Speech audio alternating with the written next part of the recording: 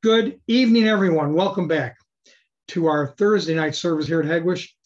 For the last service, I started doing some verse by verse. I love verse by verse teaching because almost every verse, not every verse, of course, but almost every verse is another topic. It's not just, there are topical preachers that are out there. There are verse by verse expounding from the Word of God. I don't always consider myself, one of the brighter teachers that are out there. So I've always loved just going verse by verse through the Word of God. I know Brother Charlie does that, and I've been wanting. I shouldn't say I've been, but the Lord's been having me do a lot of topics lately, and I love topics also. But I've been enjoying this verse by verse, and so we're going to continue to do a little bit more verse by verse on Thursdays. I had a plan to get to Romans chapter 15 because we're going to be back in Romans chapter 12 here for the message tonight. Picking back up where we started, we actually did start in Romans chapter 11, verse 33. Oh, the depth, the extent. If you look it up in the Greek, that word depth, it means the extent of the riches, the blessings, so to speak, all the depth of the riches, both of what? The wisdom and knowledge of God.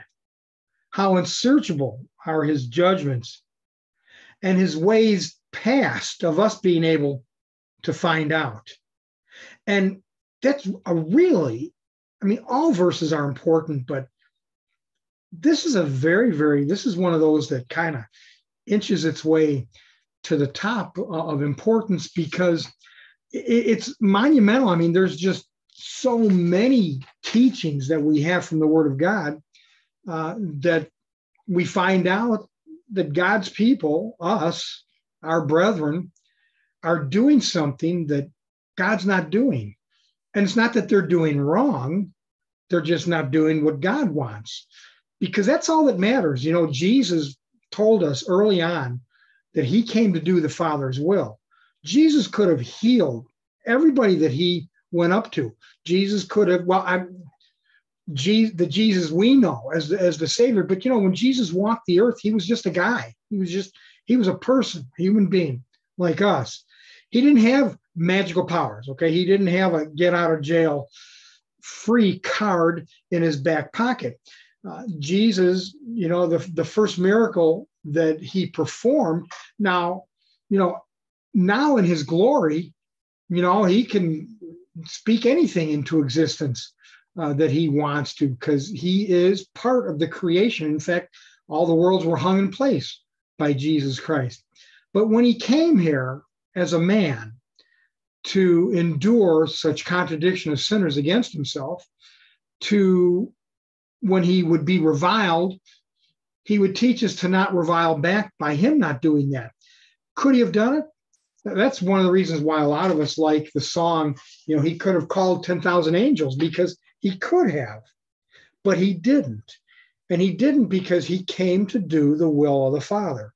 And in the model prayer, we're taught, Our Father, which art in heaven, hallowed be your name. Let your kingdom come, let your will be done here on earth as it is in heaven. Let your will be done.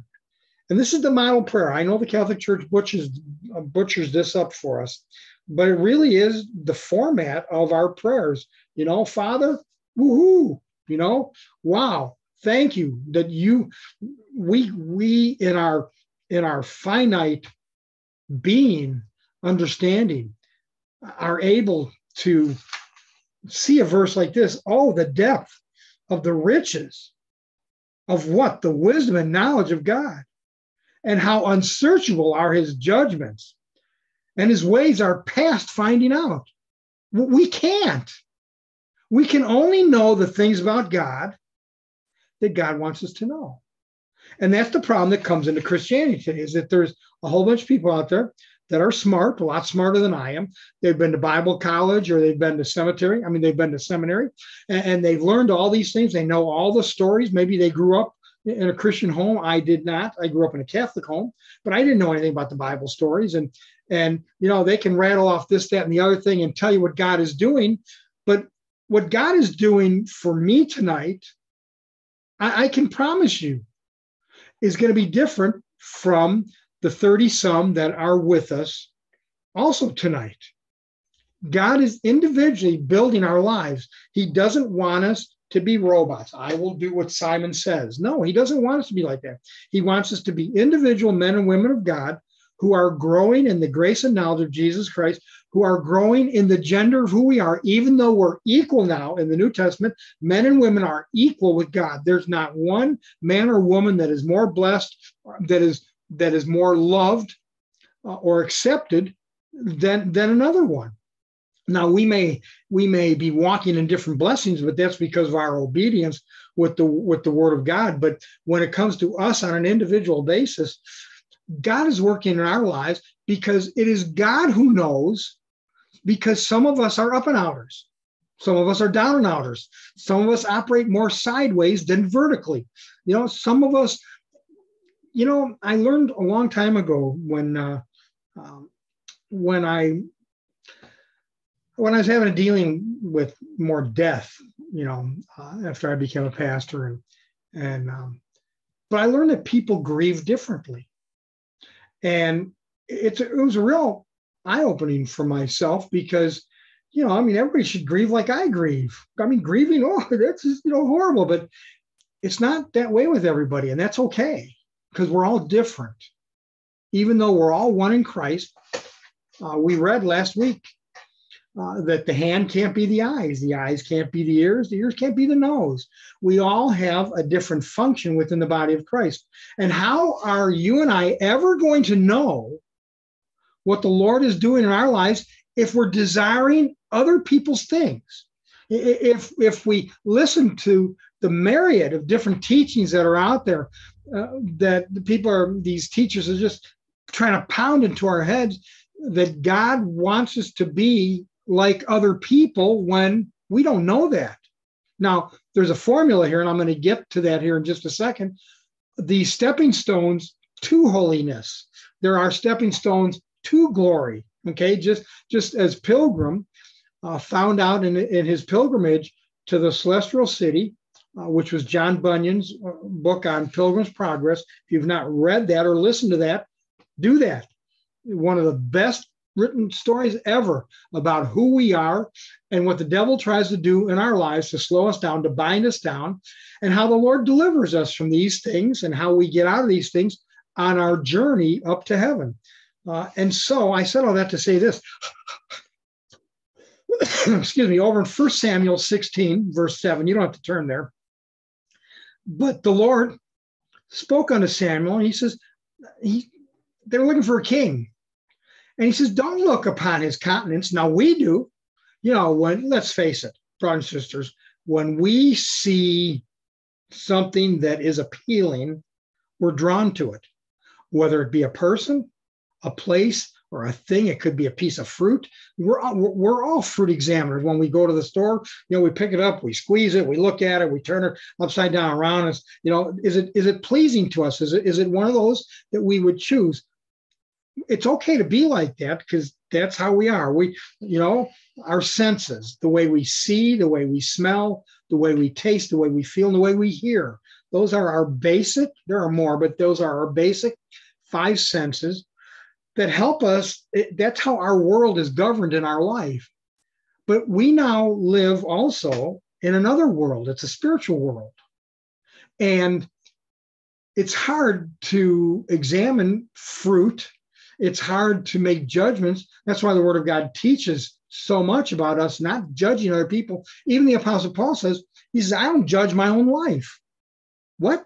Well, then how does he get along? Well, he doesn't have to judge his own life. We don't have to judge our own life either. Why? Because the Word of God already judges us. It tells us yea and nay. It tells us right and wrong. It tells us good and bad in our lives, individually, for each one of us. The Holy Spirit, when we became born again, when our spirit was quickened, made alive, part of that aliveness came into our conscience, and our conscience scans, it looks.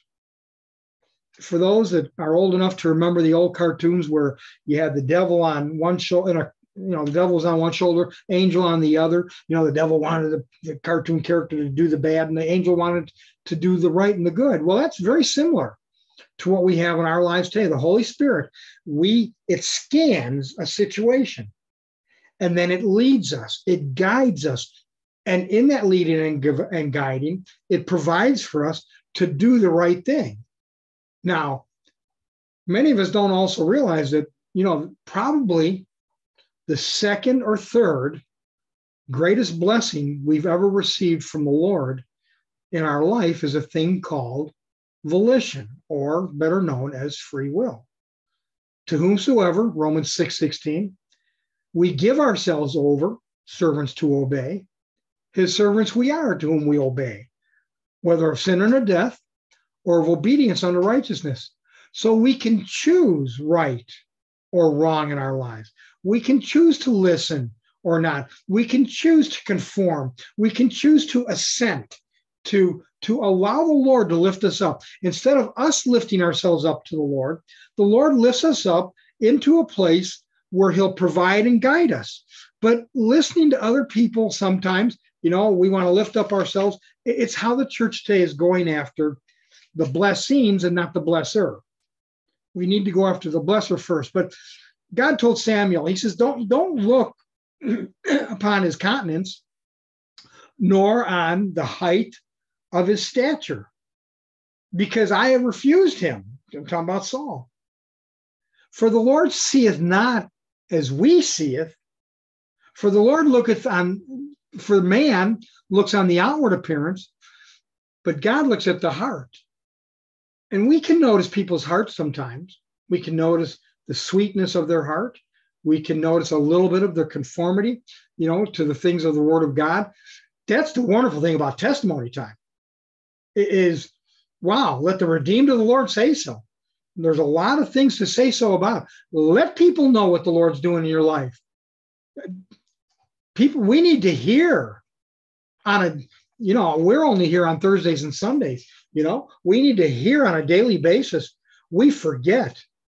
Wow. The stories I could tell you over the years of people who I know love the Lord and are close to the Lord and desire, to be a better Christian. And the Lord does something in their life and they're just, wow, like having the best meal they've ever eaten or the most wonderful thing that could ever happen to them. And the next day they're doubting the Lord. Well, that may even be me sometimes. It's great to be up on the mountaintop. Because what happens up there? Well, there's nothing up there to eat. There's nothing up there for shelter. There's nothing up there to calm us. There's nothing. It's on the top of the mountain. There's so many things that are swirling around us. And the Lord takes care of all those things. And we just stand in a horrible spot, just so blessed. Just everything's so good.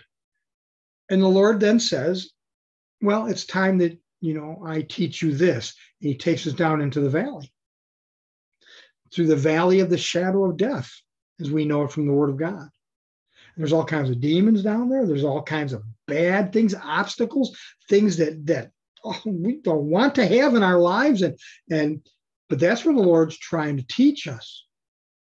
That's where the Lord's trying to bring these things into our lives: love, joy, peace, long-suffering, gentleness, faith, goodness, temperance, meekness, wisdom, knowledge, understanding, direction, discernment, and discretion.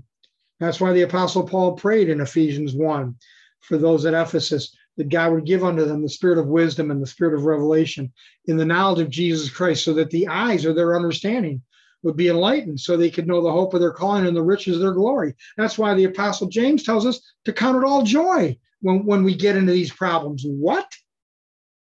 Yes, that's where it's at. And it may take us years. It did me. And I'm not there yet. But I know there's truth in those verses. I know that even though I walk through the valley of the shadow of death, I don't have to fear anything. Why? I'm born again. I've been given a name that's above every name. I'm a king's kid. Listen, we're there already. We just don't know it. We've been given victory. Man, that's the whole prophecy in Isaiah 61 of the coming of the Messiah. And here you and I, we have these things right now in our lives, and there's nothing we need to worry about. There's nothing we need to be concerned about. We do. But as we're growing, hopefully a lot of that dies off. Now listen, don't think we're ever going to arrive before heaven, because we're not. Apostle Paul, and I mean, we all admire the Apostle Paul. He says, I never arrived. I never got to where I wanted to go.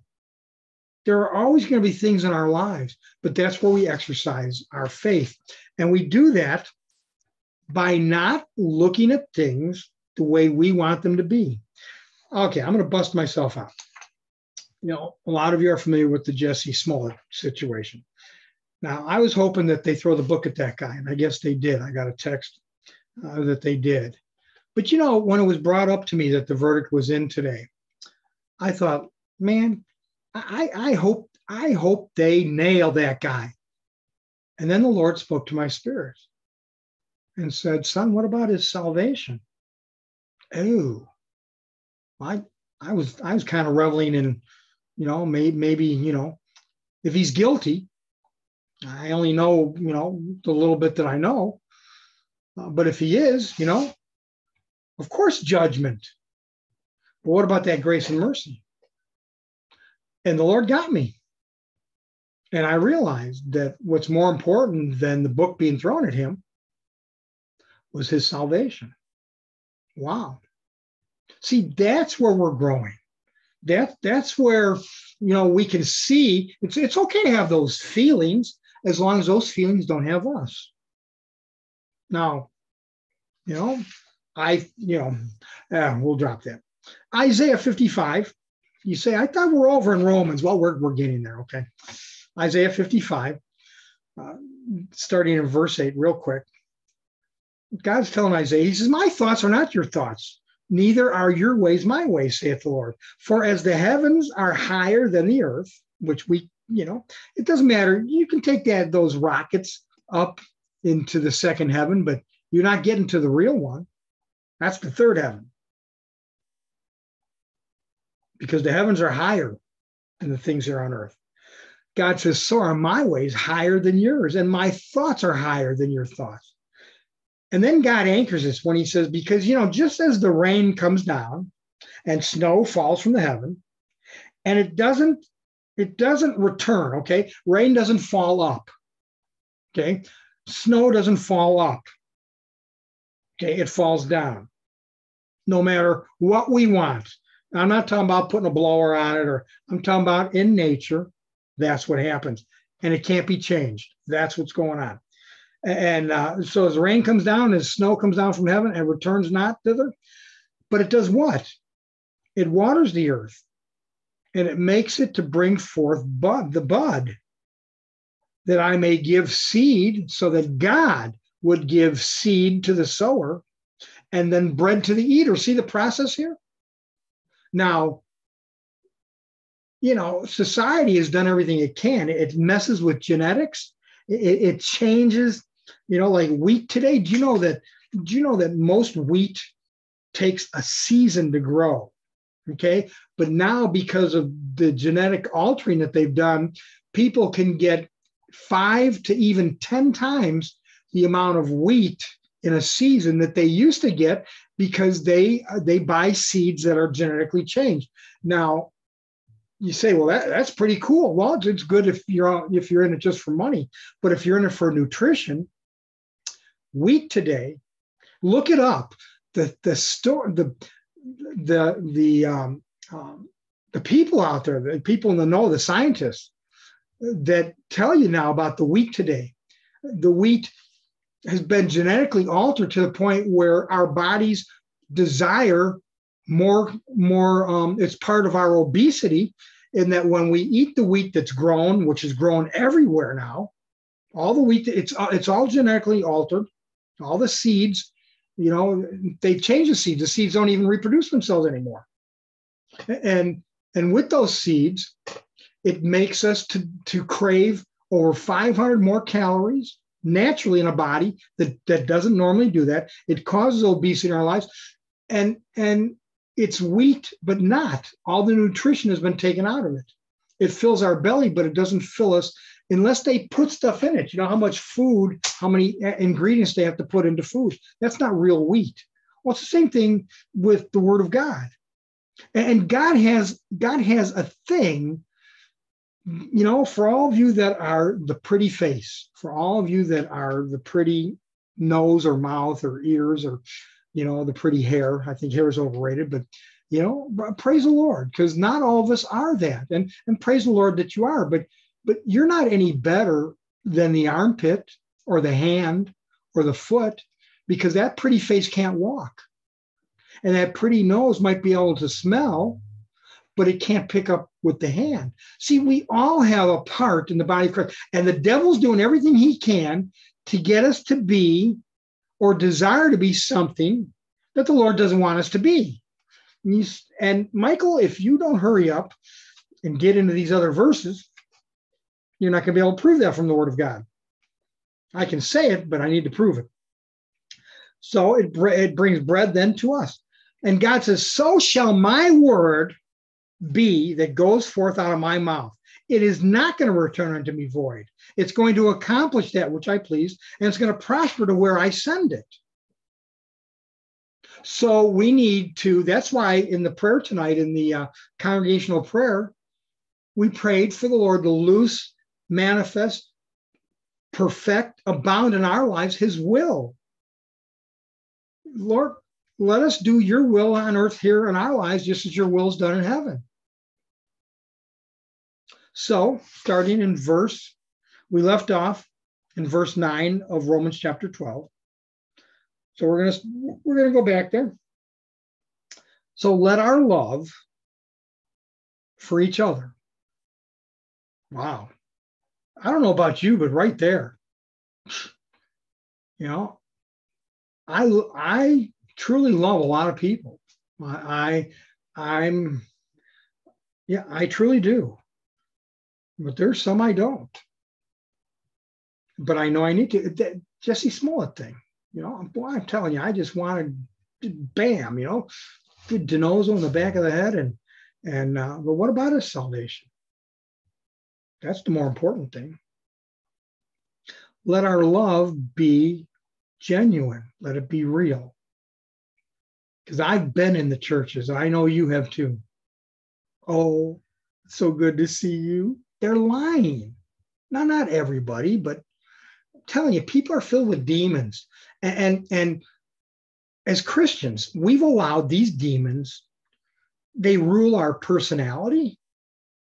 They can't rule our temperament, but they rule our personality. They rule the way we present ourselves to other people. I mean, you just go and you would think that nobody in a lot of churches has any problems at all. There's no testimonies. Nobody's going to be able to say anything. The laity isn't allowed to say anything, in a lot of churches. And of course, there's no deliverance. I mean, these pastors, I'm beyond dumbfounded that when somebody comes up and says, Pastor, I have a problem. Well, here, take a pill. Or here, let me send you to some counseling. You can't counsel demons out. They love it. They're the masters of counseling. They've got to be cast out in Jesus' name. What do churches do with people, with pastors whose congregation has demons? Well, they don't do anything because they don't even talk about it. The pulpits are silent about this. You talk about sin. You talk about unrighteousness. You talk about evil in the church. That's where we should start, at the pulpit. These things they're not even mentioned. A lot of pastors, a lot of preachers won't even talk about these things. Well, it scares people. We need to be scared. We need to know what this adversary can do in our lives. We need to know what the demons can do. Boy, they can do a lot of things in our lives, and we're clueless, even in deliverance. A lot of deliverance people, even myself. None of us have arrived. Let love be real. Let it be without dissimulation, real. Abhor, detest that which is evil. Hate it. Hate the things that are evil. Well, I don't really know if that's evil. What does the Word of God say about this? Well, my pastor, he says, forget about what the pastor says. What does the Bible say to you? What does the Bible say to me? When I read my Bible, I would just wish you knew how many times I would want my Bible I'm reading that it would talk to me about somebody else. It just, the majority of the time. Now, unless, as the pastor, the Lord speaks to me about different things. But as a brother, as a regular Christian, when I read the Word of God, it's always talking about me. It's always convicting me. I want it to convict somebody else. But no, I'm the one that needs to be convicted. Abhor that which is evil. Now here are soul ties talk. Cleave. Comes out of things that knit themselves together. This can be good or bad. Romans 6:16, I mentioned earlier. Glue. Join to that. Okay, abhor, detest, don't like. You say, well, I still have evil in my life. That's fine, as long as you know it's wrong. As long, if we'll show the Lord that we mean business, He'll move in our lives. He'll do things. If God knows that we don't care, listen, this is what happened to the Jews of old. Even when they were doing the holidays and when they had the priests where they were supposed to be, but it was just rogue. It was just, it wasn't in their heart at all. And God says, get that stuff away from me. I hate what you're doing. Because it didn't mean anything to them. Listen, does it mean anything to us that our Savior, that God came to earth as a human being and then was spit on, was lied about? People wanted to kill him when he'd tell them the truth. They wanted to throw him off mountains and push him over cliffs, and they wanted to stone him. And when he got to the cross, he couldn't even recognize who he was. The Bible says nobody could tell his visage, nobody could tell who he was, not even his mother. His mother wouldn't have known him. A mother knows her children. His mother wouldn't have known him had she not walked up Calvary with him. If they didn't know. And then look what nature did. Nature freaked out. Does that mean anything to us? That's a big deal. Wow, something happened. Cleave. Join yourself to, physically, spiritually, mentally. Cleave yourself to that which is good. Or those that are good. See, that's what the testimonies were today. Did you hear those two early on? Both male and female? That's us. That's us. We crabby, grouchy. How are people ever going to see Jesus in us like that if we're always like that? I'm not saying we can't be crabby and grouchy. I am too sometimes. If you ask Joyce, she'd probably tell you more than what I'd admit to. But if we don't let our light shine, if we don't let people know that there's something different, I love smiling. When I'm outside, I smile. If I catch a person's eye, I smile at them. I think it's important. Be kindly affectionate one to another. Not just be affectionate. This is where we all come up short. But that's because we got demons. That's because we've got things distracting us from the Word of God. That's because we need deliverance. That's because we need to repent. That's because we've got too much TV. We've got too much worldly magazines. We've got, too little. I mean, you see all the jokes today of people with their communication device. I mean, everybody's just, hey, I've caught myself. I do this myself. We're all around somebody, and we could all be together, and everybody's looking at their phone. I know there's one or two of you out there saying, well, hey, I don't have a phone. Yes. Or you don't do texting, and just like my good brother, Pastor James. You know what? I need to look at my time. I'm just going, here we go. Years ago, I was so burdened down with these. How I dread that I ever started getting email. Oh, you have mail. Remember the movie?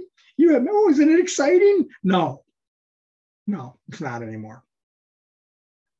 I don't know how many you get, but it's just wrong. So Pastor James says, how do you take it? He's, I don't do that. I just like, oh. See, that boat sailed on me already. I wasn't able to jump off the one that I was on. I know there's not a godly envy, but praise God. Pastor James, if you still don't do email, I sure hope you don't. What a blessing, brother. What a blessing. Be kindly affectionate one to another. And why is this important? Well, because it's a very dark world out there. Now, don't let all these naysayers think that there aren't as many out there as they say there are. Okay, the devil's just people who are drunk, people who want to get attention are always talking louder. There are some really still. There's Christians waking up. There's individuals. There's other people who just know, something is not right. But brothers and sisters, be kindly affectionate one to another with brotherly love, in honor, preferring somebody else other than yourself. Do you know that there's something, what's that old earthly adage that if it's about you, you become a very small package. I forget what the saying is, but it's about other people. You say, well, how's everybody going to know about me? Well, give, and it will be given back to us. See, if we'll honor other people more than what we try and grab honor for ourselves, how are we going to get honor back? The Lord's going to honor us. And the Lord's going to lift us up. And the Lord's going to make everything okay. We don't have to position ourselves. We just need to try and be obedient. In honor, preferring one another. Not slothful in business. Stupid job. Can't stand, I hate my boss. What a jerk. Not slothful in business, but being fervent in spirit.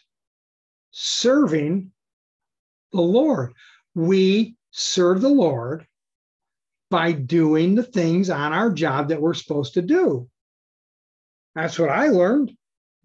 Literally, not just from the Word of God, but literally. Rejoicing in hope. Hope. What? I'm hoping to get a paycheck. I'm hoping to get to 12. These are so bad. Man, what world do you live in? Don't let the demons do this to you. You've been given a name that's above every name. I mean, you are a conqueror. You and I. Rejoice in hope. Hope. Don't be the Eeyores of, Pooh walks up to Eeyore and says, a beautiful sunny day. And Eeyore says, yeah, but it's probably going to rain tomorrow. No, that's not the hope we have. Our hope is yay and amen. Our hope is that it's already there. It's already taken care of, even if we don't have it. That's how our faith gets built. Rejoice in hope. Patient in tribulation. Goodness. The second something comes in our lives, we react. We get blown over with everything. The second something is done, we react to it. That's why our souls need to be restored. These demons are fragmenting us all over the place. Why? Because we're in agreement with them. We need to fall in agreement with these demons. Rejoicing in hope, patience in tribulation, continuing instant in prayer. Now, I'm not the best. I really don't like my prayer life. I'm just going to leave it at that, okay? But when I hear something, somebody calls me, somebody texts me, I get an Amber Alert. I have failed this, but I'm over 50%, okay? So I may be 50.1%, but that means I'm better. Well, I try to be instant in prayer because I have had way too many times, would you pray? Yeah, sure, no problem. I either forget, or I forget. Sorry. That's why you all have to remind me of things. Continuing instant in prayer. Distributing to the necessity of the saints. Listen, if we can be a blessing to somebody, be that blessing. If you can't, don't. It's okay. The Lord knows. But you and I got to where we are today because God brought other saints into our lives that told us about something, that provided something for us, that showed us something. Distributed to the necessity of the saints, given to hospitality, bless them. Hey, should I go into this now? No, I'm out of time. I better not. I'm going to read it, but I'm not going to comment on it. I'll pick up on this, Lord willing. Who knows? Maybe even Sunday, Lord. What do you think? I'm chomping. Bless them which persecute you. Bless and curse not. Rejoice with them that rejoice. Weep with them that weep. Be of the same mind, one towards another. Be of the same mind. Mind not high things, but condescend. Lower yourself. I will not. Okay, don't. To men of low estate. How are you ever going to get to a low estate person if you don't lower yourself to that? It's not talking about be a sinner. It's saying that, hey, we were all low estate. Let's not forget where we came from. Be not wise in our own conceit. See, I'm going to have to come back for that. That's a whole nother message. But y'all know what I'm talking about. You know, the demons are trying to ruin our lives. And we just need deliverance. We need to come out of agreement, as you heard in the testimonies. Man, just start repenting. Just listen, get with the Lord and say, Lord, am I messed up because I'm either deceived or I don't know? And just start confessing things and you'll just start. Now, maybe not all of you, but another one confirmed to me. This is many, many people have confirmed to me. And deliverance people. That when they start confessing sins, co-host spot that? That when the Lord flags me, says, son, blah, blah, blah, oh, Father, Jesus, I repent. I want that in my life. And I just start yawning. And I'm thinking, am I getting deliverance? You betcha. Do self-deliverance. Do it tonight in the shower. It reminds me, I need to do that tonight in the shower. So make sure that you know this Jesus I've been talking about. All you have to do is ask him to come into your life. He is such a gentleman. That's another reason why the ladies they're more apt to these spiritual things because they love gentlemen. They love men that are real men. And, you know, and they love men that are real men, and that's who our Savior is. He's the greatest friend, brother, guy.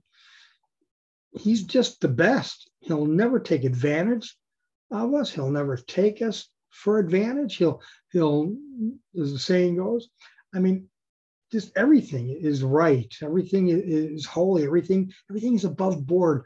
There's no hidden agenda with our Savior. Make sure you ask him to come in your life and save you from your sin. Now, that's the important thing, is that's a sin issue. We've got to deal with that. But if you've done that, and the Lord's come in. He's going to start changing you from the inside out. Your growth may be fast, but it's probably going to be slow like most others, and that's okay. Just let the Lord do what he's doing in your life. But if you're driven, harassed, and tormented, and this is producing a compulsive behavior in your life, slowing down, stopping, or turning around your spiritual growth and progress, this is what demons are doing in the life of the believer. Jesus gives the remedy for evil spirits. He says, these signs shall follow them that believe. It used to come up on that screen, but maybe it will one of these days. I need to learn how to do that. These signs shall follow them that believe. In his name, we cast out devils. Well, we also believe the gifts are for today.